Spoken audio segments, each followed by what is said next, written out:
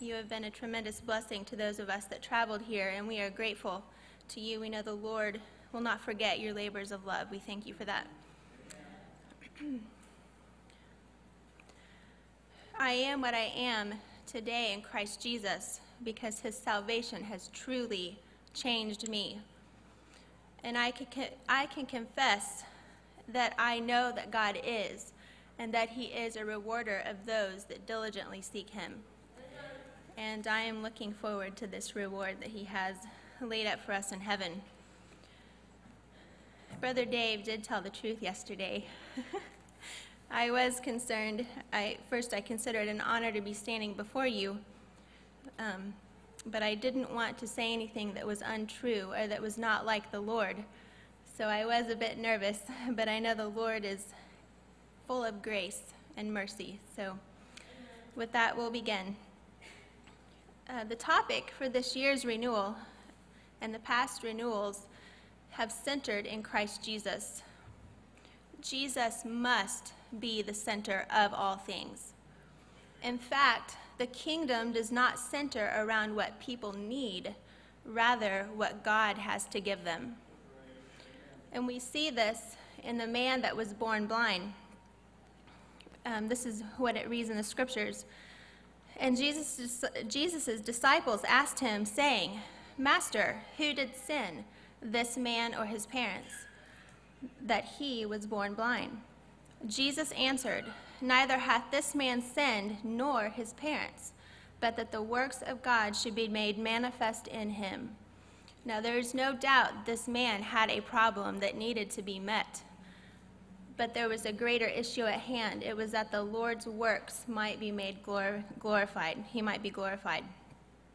So my desire in giving my testimony today is to show forth the glory of the Father and of the Son, and how they, with the Holy Spirit, are leading me to my eternal home in heaven. I do not want to leave you thinking of me.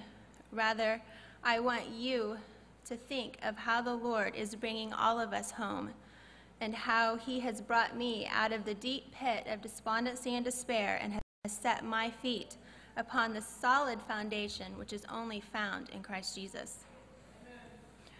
And I will confess that there was a time when I was dead in my trespasses and sin. I was without hope, and I was without God in the world. The love of the Father did not dwell within me, and there was nothing good that could be found in me. There was nothing that the Lord could use, because I was spotted by the flesh, and we know that the flesh profits nothing. In fact, if I had gathered all of my righteousness together, I would have only still been able to offer filthy rags to him. But on April 5th, 1987, at the age of 11, the same power that raised Jesus Christ from the grave raised me up. And he brought me to a place where I could walk in newness of life. No longer did I have to live in fear of the Lord's return, or live daily with a guilty conscience, or be a vessel of dishonor. I was made into a vessel of honor, fit for the Master's use. Some of you may think that I didn't have a long enough life to do anything that was terribly bad. But I had met all of the qualifications to need a Savior. I was part of Adam's race. And I would have expressed the sin that was in me worse than I already had. The point is the nature. We all needed a new nature. This was vital for us to be able to be with the Lord. And by the grace of God, he gave me faith, and he gave me many gifts. And Christ had led me, who was captive, and he set me free, and he gave me many gifts. I remember wanting to please the Lord. I love the Lord. I wanted to please him.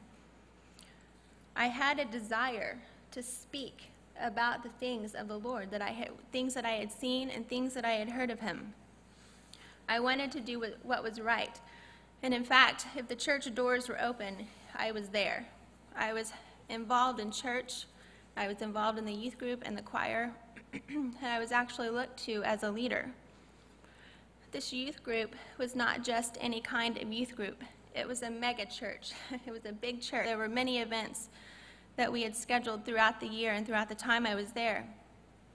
But looking back as I was preparing this testimony, there was something that was missing there.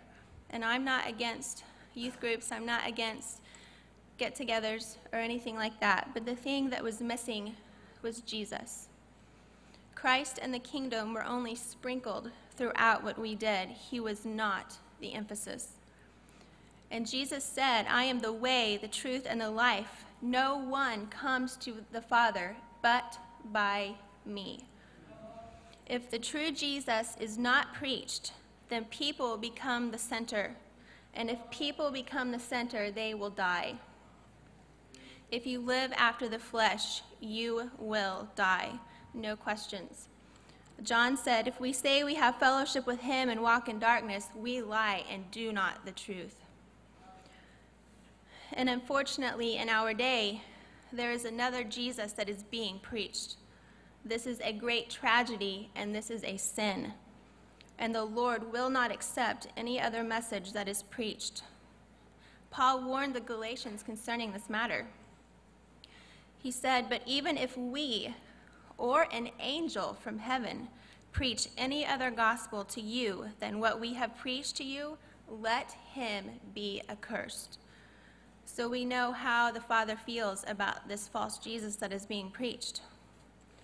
So I was led astray by what the Bible calls hirelings.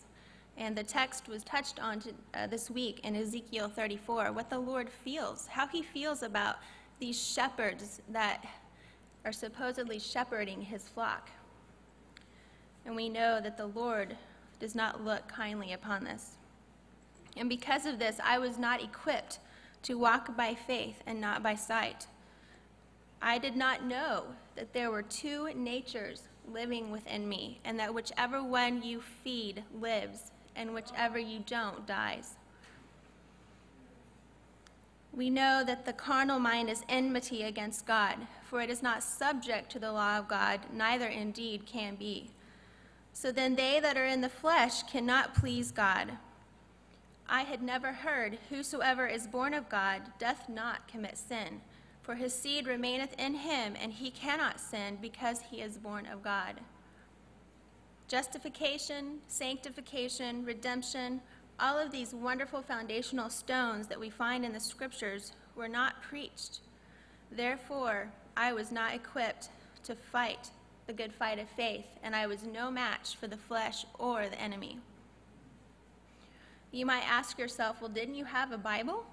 Couldn't you read and find it for yourself? Well, I liken myself unto the eunuch who is reading in Isaiah. And Philip came to him, and he said, understandest thou what thou readest? And he said, how can I, except some man should guide me? Amen. And then Paul said this. He asked these questions. He said, for whosoever shall call upon the name of the Lord shall be saved. Well, I had called upon the name of the Lord. But how shall they call upon the name of the Lord, whom they have not believed? And how shall they believe in him of whom they have not heard? And how shall they hear without a preacher? And how shall they preach except they be sent? The same gospel that is preached to save men is the same gospel that is used to keep men until the coming of the Lord. So you might be asking yourself, how does this testimony fit in with the prophecies of Christ, or prophecies of the Messiah? Just as the writings of the prophets pointed to Christ, our lives point the same direction and how he is leading us to himself. When we see Christ, there is not a limit to how the Lord is able to use us for his glory. Our lives in this world may be filled with troubles and heartache, but we can reason that I am crucified with Christ. Nevertheless, I live, yet not I, but Christ liveth in me.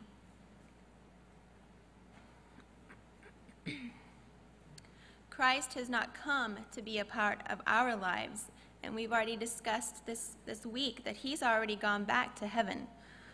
We have died and have been raised to be a part of his life. The scriptures say that we are seated with him in heavenly places. Our life is hid in Christ Jesus. So we reason that we are there too. When we see our Lord Jesus by faith, we conclude that he is altogether lovely. And he is our source of life and strength and our hope, and he truly is our focus.